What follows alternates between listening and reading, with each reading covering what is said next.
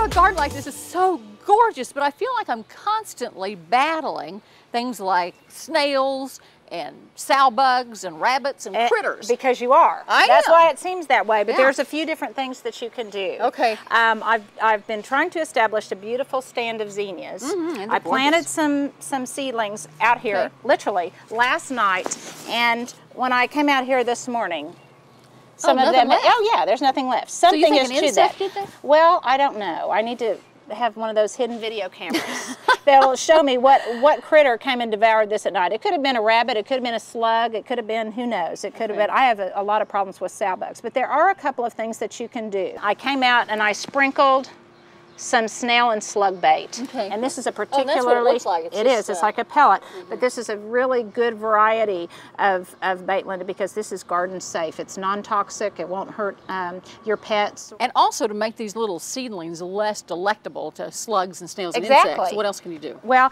I like to use this 5% 7 dust. It's very non-toxic, very benign as far as insecticides go. And I'm just going to sprinkle them as soon as they germinate, Linda. I mean, when they're very, very tiny. Anytime you see a leaf that has a big bite out of it, 7 dust is a good solution. Okay. And you have to be careful about how you water too. You do have to be careful because with zinnias, probably more than any other annual I know, powdery mildew and rust are really problems. And you want to have a glorious stand of zinnias without all of that foliage looking really diseased and unhealthy. So there are a couple of things you can do. One is watering at the base of the plant itself.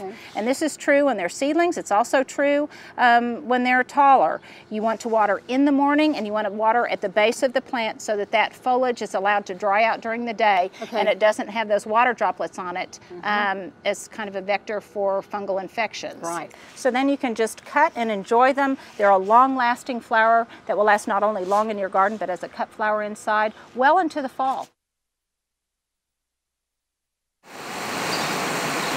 There's a real art to watering.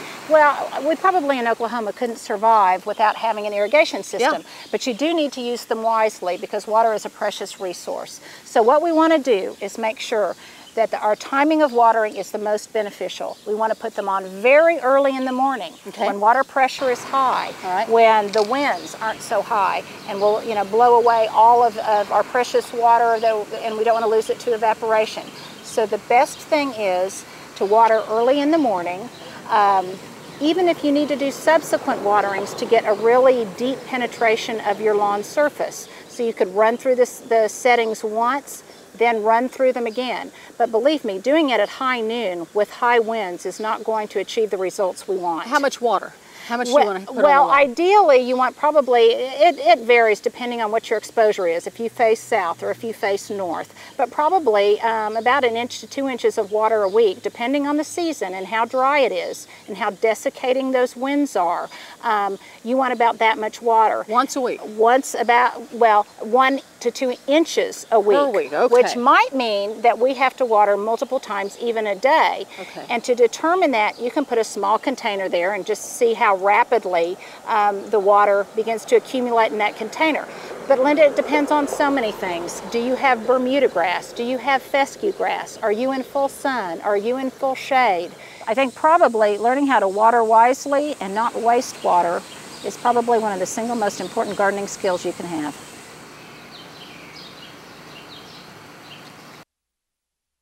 You know, for a lot of people, thinking that you can plant something now to enjoy the summer is kind of out of their realm of reality, but you really can, particularly with basil. With basil, you know, there's a lot of things we can't grow in Oklahoma, but there are some things we can grow, and basil is one of them.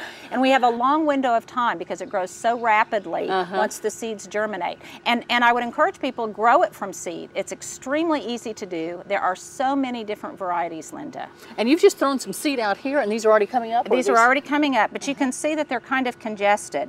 And it is so difficult for us to sacrifice a seedling when we need to thin seedlings. So what I'm going to do is demonstrate how to just very, very gently divide these seedlings. Now, how far apart do you really want them ideally? Well, this is a miniature variety, so I'm going to plant them about 2 to 4 inches apart. Now, Linda, I've got the soil moist, so see, it's very friable and soft, and I'm just gently tugging. You can see the little baby root system there. I'm very gently separating those. And then if you would drill just a small hole in there for me. Sure.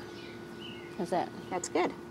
And then I'm just going to very gently, because these are extremely tender baby roots, I'm going to put that in there. Again, this soil is moist. And very gently tap it and put it into place.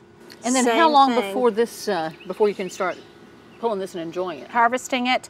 Well, actually, as soon as you have, let's say, the second set of true leaves, you can even use the very tiny leaves in a salad or as a garnish. Right. If you want to make pesto, you want the leaves to be considerably larger, okay. But these will grow so rapidly in the Oklahoma sunshine. To take care of this plant over time, this is a Thai basil. I'm going to pinch this back. Oh, so you're getting rid of the flowers again? I'm getting rid of the flowers. I really don't want the flowers. So I'm going to keep that pinched back because I want it to bush out. The more I harvest, the bushier the plant is. We like that. What I don't want to do, Linda, is to go down into the really stiff, woody area of the plant. Okay. I want to pinch it up at the top where it's still soft and fleshy. Perfect. And then I can take these in and I can use these in my kitchen. Let's eat. Okay. All right, this is for kids and you've got magic in your hands. Well, we're going to do kind of a Jack and the Beanstalk theme today, Linda. Perfect. And it's not too late to do this. Okay. Because beans germinate very quickly, which is why they're good for kids, and they grow very quickly. And these are beans that you can actually eat. These are beans you can actually eat. This variety is called Triunfo Violetto, and I like it because the flowers that it puts out are a beautiful lavender color. Butterflies love them. But the beans, which are edible, are purple. Let's put these in first because I'm going to demonstrate to you why we want to do that. Okay. But we're going to put these poles in, and if you'll grab that Yep, I got it. string. Okay, let's secure that. Right about here? Let's go a little bit higher. Okay. And pretty tightly. All right, got it. Okay, make sure that they're in there securely. Okay. And then let's nestle them down in there, make sure the soil is tight so that they get really good support. Okay. So what we're going to do is we're going to plant them on the outside of the pot. Okay. So the inside will remain open, we'll get good air circulation. My plant will probably eventually just reduce it down to 1, but let's plant 3 around each pole just in case we have germination problems. Okay. Okay. And you put them in about an inch? Put them in about an inch. Okay. Again, great for stubby little child fingers. Will work wonderfully. Okay. Then obviously I'm going to water it really, really well. Okay. Now, if I encounter problems with pests, And you will. and I will, I want to treat them, but I don't want something that'll prevent us from being able to